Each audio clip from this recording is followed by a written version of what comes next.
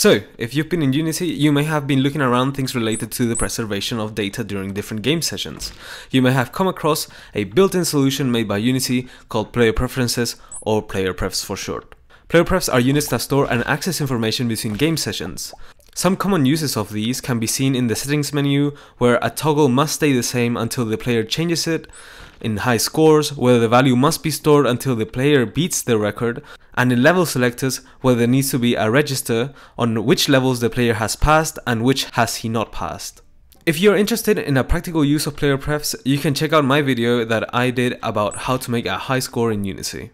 Player PREFS are very straightforward and work similar to dictionaries in languages like Python, because it uses a system of key-value pairs, which is, as the name suggests, a value that can be accessed with a key.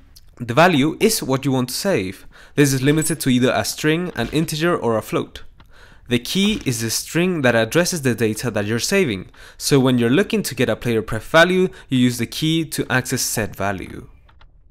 So to start using Player PREFS, we also need to learn about the static methods that come with it.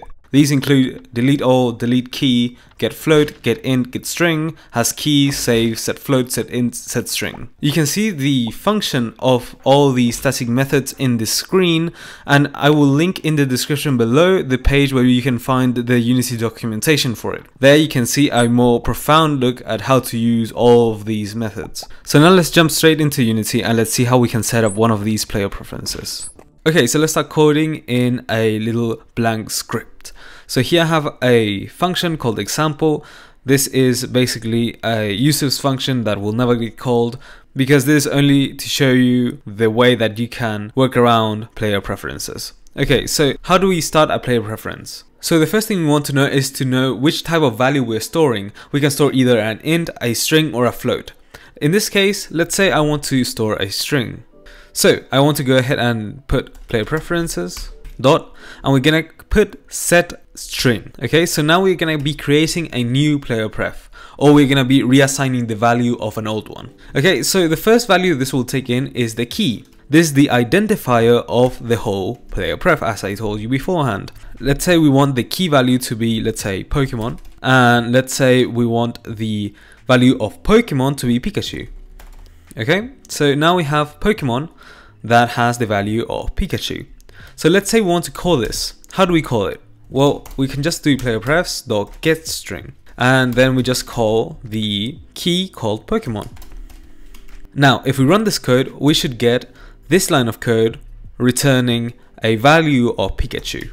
Now, this value of Pikachu will not change even if you reset the script. So even if you reset your game, even if you restart it, even if you close it, you will always have this value stored, because that's how player prefs work. So what happens if we go ahead and set string, the same Pokemon key value, but this time let's set it to Charmander.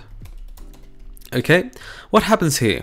Well, what happens is that Pokemon gets overwritten and now has the value of Charmander. So if I do this again, if I call getString again, we will return Charmander. Okay, this happens with ints, this happens with floats. It happens with every single one of these. So that's the basic function of player prefs. Now, if we want to delete all the player prefs, we can just go ahead and type player prefs dot delete all. This will delete all the key value pairs in your game. The information will be forever lost, so you will never have to worry about it again. This is usually used for resets in games and all that kind of stuff. So the last thing I want to talk about player prefs is where the information gets stored. Now, depending on your device, this may be stored in different places. I have an image up right now where you can see where everything is. Also, there is to note that there's only a limit of 1 megabyte of information being stored in WebGL programs. So if you're exporting to WebGL, take a look at that. Anyways guys, I hope you enjoyed the video. Make sure to leave a like if you did, and consider subscribing for more content like this. Anyways guys, have a nice one.